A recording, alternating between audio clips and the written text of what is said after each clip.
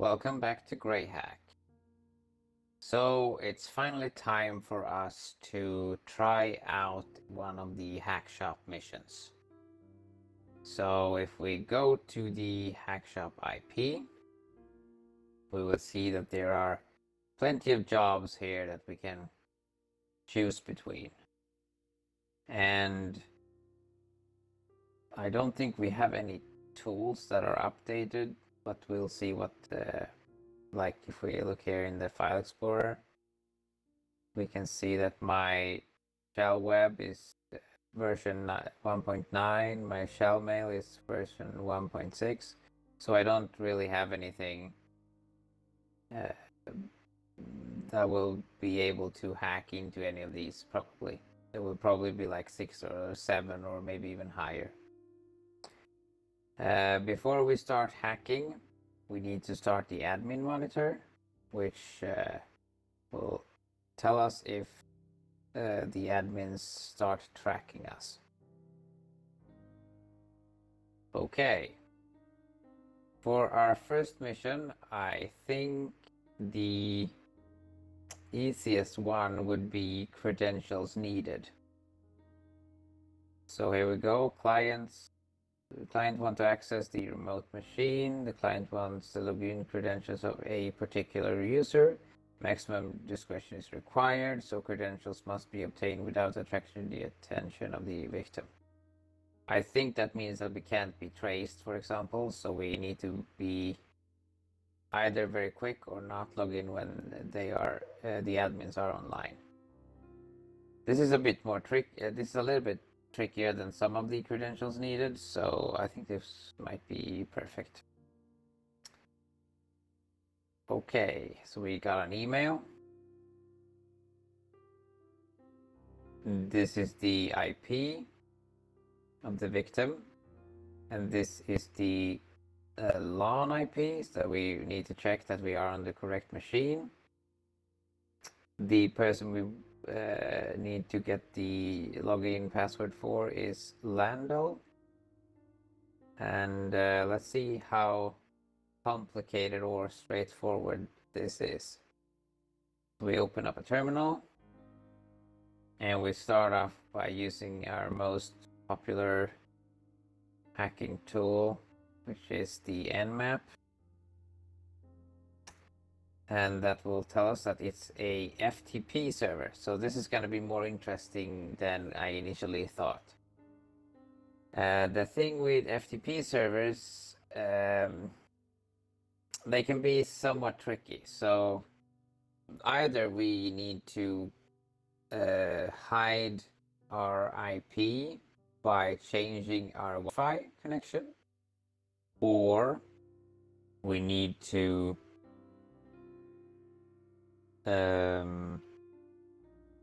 use a proxy network, or we need to download the log file, edit it, and upload it again.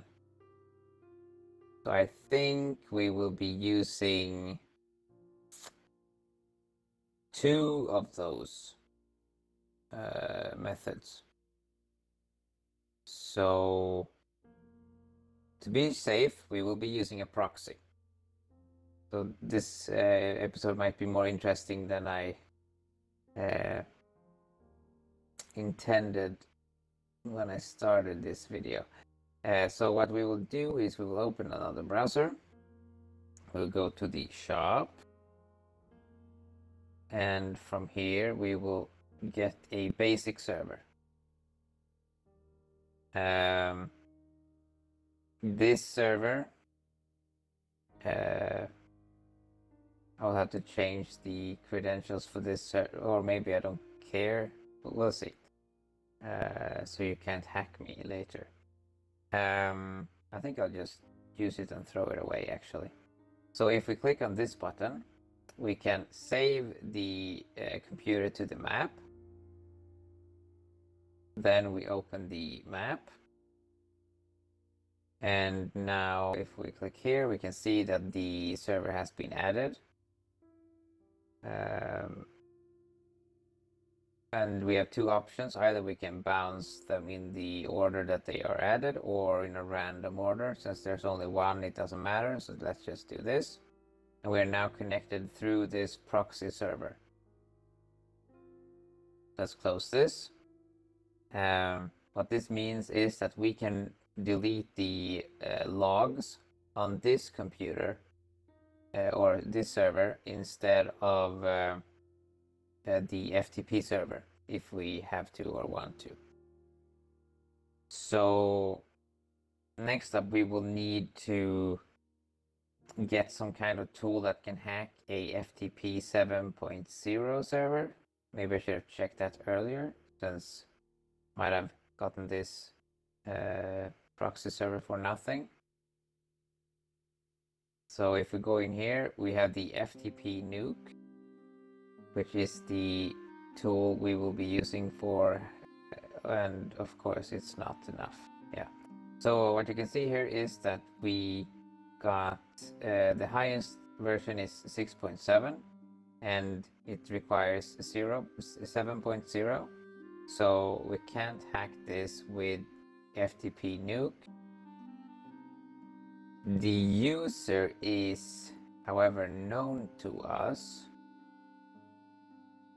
but we don't know the last names. I don't think it's gonna work, but we could try social engineering. So in that case, we would say that we have issues. We tell the admin, we need to check who the admin is. We use the whois command, and we can clipboard the IP. So here we have the admin, and we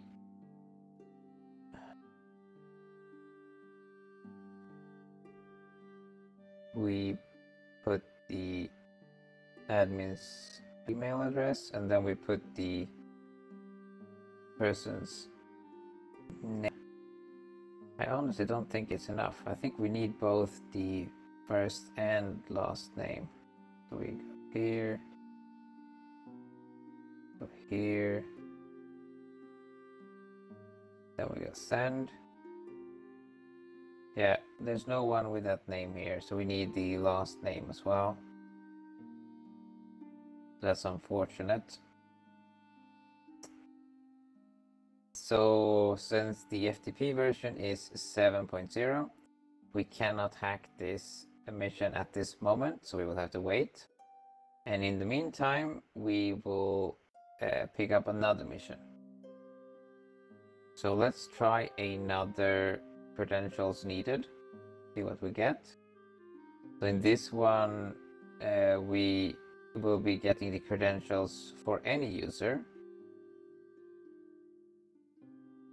And it's preferable if the user doesn't know about it, but it's not a requirement. So this is the easiest form of credentials needed, in my opinion. Let's take a look again at the new mission. Hopefully there is a open port that we can hack this time. So we go nmap. Oh my goodness, yes. There are SMTP and HTTP open here, so that means that we can... Let's see what versions we have again. The IP is 1.3. That might be the... Well, we'll have to check that. What kind of shell web versions do we have? So we use shell web to hack HTTP ports, and the shell web is up to 7.2, so we can easily hack that. Perfect. So let's buy that, and let's add 7.2 so we know what version we have. Download that, close. And since this is just a HTTP server, I don't think we need to use the proxy. But if we were to use the proxy, we would just upload the shell web to the proxy server, and then from the proxy server we would connect to the target server. But we don't need to do that in this case, or in this instance. So let's just use the shell web command that we have two now. We have the old one 1.9 and the new one 7.2. So let's remove old one so we can use autocomplete. Remove that, and then we can use, there we go. And this should put us on the, and as you can see there is a bunch of admins on here, so let's quickly remove our log as I've shown previously. And they wanted the login info of any user, so let's just grab root, copy that, close, and exit. And that's pretty much it. I copied the root to clipboard up here. So what we can do now is we can open up the path file or text file, paste in the new root with MD5 hash and save that. And then, well, it doesn't matter, you can open a new terminal, decipher, use the decipher tool on the path file that where we saved the login credentials. And then we just wait for this to finish.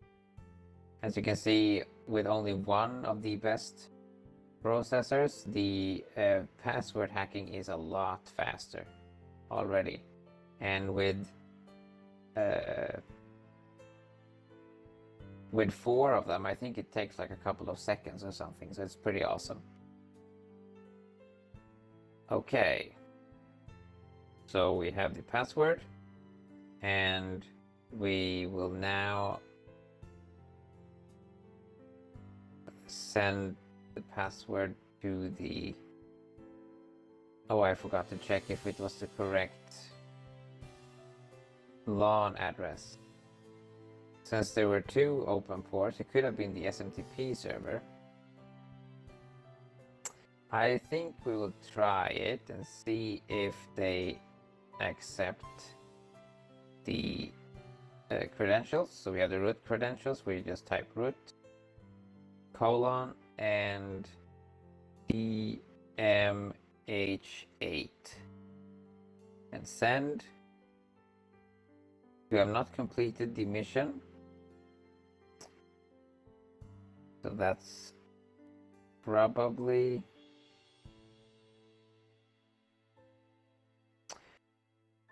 because we were on the wrong computer, so we stole the wrong credentials. I should have checked that when we were on here. That was stupid. Okay, so we again go in here with shell web. We check if there are admins, even more admins. Great. First things first, remove the log, shell obtained, and then we look at ifconfig. And the LAN IP is 1.4, which means that we indeed were on the wrong system. What we need to do now is we need to get the tools to hack the, oops, that's not the right thing. We need to get the tools to hack the SMTP port. So this SMTP port is probably where we need to log in. The funny thing about this is that I think since it doesn't care about the who the, well, yeah, it doesn't matter. So I could actually get the credentials without even hacking onto the system. Let's see here if we can use the Shellmail, which is the hacking tool for hacking Well, actually, we don't if we do it that way, to be honest. So if we use social engineering, we could get the password for one of the users of this computer without hacking. We can just use social engineering. That would be pretty cool. So we use whois to figure out who the admin is. And then we use SMTP user list to figure out who, what kind of emails exist on the server. So we have a person with this email address. Then we go into we make our email with social engineering, and we will be sending. We will be pretending that we are the admin, and we will be sending the email to the person, and we will be using the name of the. That's a weird name. Does he have a dash in his name? Well, I guess it's not unheard of, but just an M at the end. Pretty weird. So there we go. And now we get the password from the social engineering. And the funny thing is that now I believe we can send this as the response without actually hacking onto the system at all.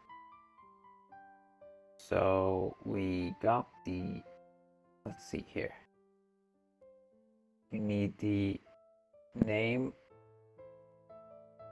And the cool thing is that the person's last name is always the name of the email, and it's also always the username. So we know that that's the same name for the credentials. So we know that it will be, this is the username. And then we know that the password he sent us for his computer is this, and this is perfectly fine. So that's how you hack a SMTP mission, credentials mission, without even hacking onto the computer. So that's pretty cool. And I think that will be this episode. There were a bunch of weird twists and turns that I was not expecting, but I think it turned out to be fairly entertaining anyways. Next time, I think we will be taking on some of the other missions. So yeah, I hope you liked the video, and I'll see you guys next time.